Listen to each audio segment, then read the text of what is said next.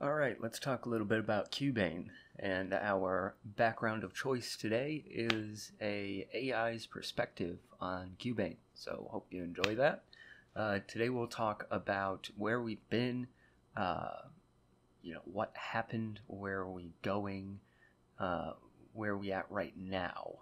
Because I have not posted a video on Cubane in quite a while, yet I've been at it pretty much every day. So I haven't posted a video of the deep protection because basically all it entails is, taking that brown solid and putting it in sulfuric acid and watching it completely tar. So what I did was, originally I was using, just drain cleaner, which probably isn't the best idea. So what I did was distill it over, and it distills at 330 degrees Celsius, so it's extremely terrifying, and I broke my condenser. Even just air cooling my condenser. I was not using water, and it broke on the receiving side too. Very weird, and the vacuum takeoff adapter got fused inside of that condenser. So that was a little bit of a delay. I had to order a new condenser. I also made a mistake when making the second ketal run. I put my sulfuric acid in the mixture first, so it just completely attacked and destroyed our cyclopentanone. In the meantime, I discovered that Amazon, of all places, sells PTSA. So I went ahead and purchased some of that, and that'll be here very soon. And what I'm going to be doing is just being a lot more careful about that ketal process and using that PTSA instead of the sulfuric acid. We'll just completely take that out of the equation. I love sticking with the hardware store motive. However, once you get to that deep protection phase, if there are any impurities in that mixture at all, sulfuric acid will destroy it, and basically tar will just form around there. So what I did was I deprotected and it tarred, and I still washed it with ethyl acetate, recrystallized, and per the paper I did all that purification, and I did get crystals. However, they were surrounded by tar, so it's completely unusable. You can't just put that in the flow reactor. So we need to be a lot more careful about our ketal. So currently what I'm doing is I am making cyclopentanone with about 500 grams of adipic acid. So however much that yields, maybe 200 mils or so.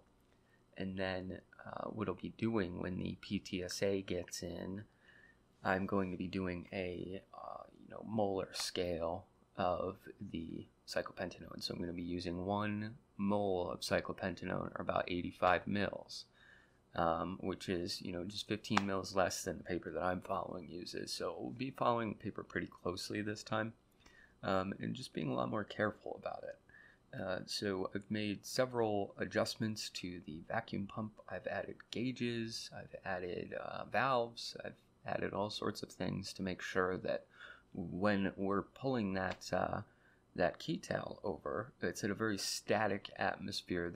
So let's talk about safety a little bit with this deep protection debacle. So when I went to do the deep protection, I used just regular drain cleaner, sulfuric acid. That wasn't a good decision, in my opinion. It just contains inhibitors, it contains too many impurities. So I decided that I needed to purify it, and against my better judgment, I went, as much as I didn't want to, I went and distilled this sulfuric acid to purify it. And now, for those of you who don't know, sulfuric acid distills over at 330 degrees Celsius, which is close to that of the melting point of lead. So if you could imagine, molten lead, however, it's not lead, it's sulfuric acid, it can do serious damage. You're talking 4th degree burns to anywhere that you would get it on your body. At that point, gloves do not matter. But that's truly all you're really going to get. There's not much of an escape if something goes wrong. So this is not something that you would want to happen while you're distilling sulfuric acid at 330 degrees Celsius. So I guess my talking point here is don't get into any type of procedure that you don't entirely feel comfortable with, or you're having second thoughts about. My second thoughts were that specifically that I had cheap glass, and that proved to be correct here. This is not very thick. It's just Vivor glass, not the best. So what I've done is upgraded my glass, started to upgrade to some of the bigger name brands of glass, just to make sure that everything is nice and safe. The second thing that I did, because I was so nervous about this, and I should have done this whether I was nervous or not, I had a fully stocked safety cart right next to, where I was doing the reaction. I had the area set up for what I was doing, so even though that catastrophic failure occurred, I wasn't damaged. I didn't damage anything that I didn't want to get damaged. Everything that was there to take the damage took the damage and nothing else. So it's extremely important to be prepared for whatever you're getting yourself into, and if you're having any second thoughts at all, especially with such a dangerous procedure like that, just don't do it. What I'm going to be doing going forward is just buying ACS grade sulfuric acid. It's easy to get in the States. It's not that expensive. The cost is worth it. I really just don't want to be doing that. It's too high of a temperature, and you can still get better quality stuff by just buying it rather than trying to purify it yourself. So that would be the biggest thing going forward with the Cubane synthesis. I'm going to keep trucking on forward at a nice, reasonable pace. You should see videos coming out on that soon. I will do a recap video of me doing this whole process again and what I've changed and how I'm making it better.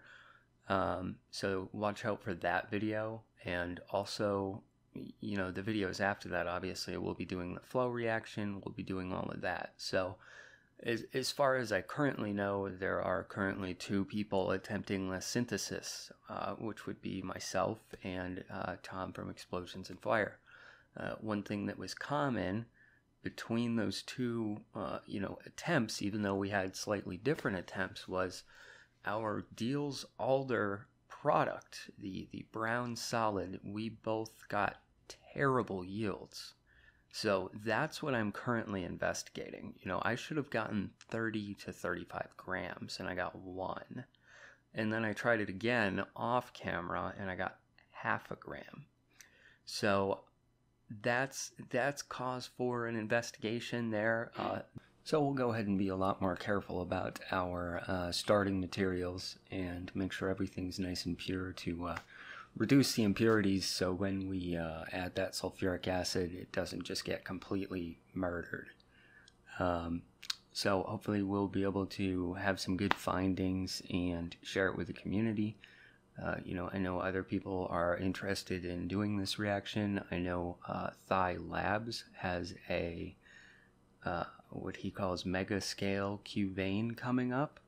I'm very excited for that. So I know that the community is kind of watching one another and working together on this, which is really cool to see. There's no unfriendly competition going on or anything like that. Everybody's just one big happy family. So look out for future Cubane videos coming out soon. I'm sure those are going to be great. I'm sure you guys will be excited about what we're doing after Cubane. If you'd like to find that out early, I have a new Patreon account set up. For now, at least the updates between videos are viewable to the public, so you don't need to be a Patreon to see that. But if you'd like to know what I'm doing in the future and have the power to vote on that content, that is exclusive to Patreon. So I'm very, very grateful for anyone and everyone who's willing to support the research. Things are looking really great. It's something very small that you can do to help out is like the video. Feel free to subscribe if you'd like to follow along, and we'll see you guys later.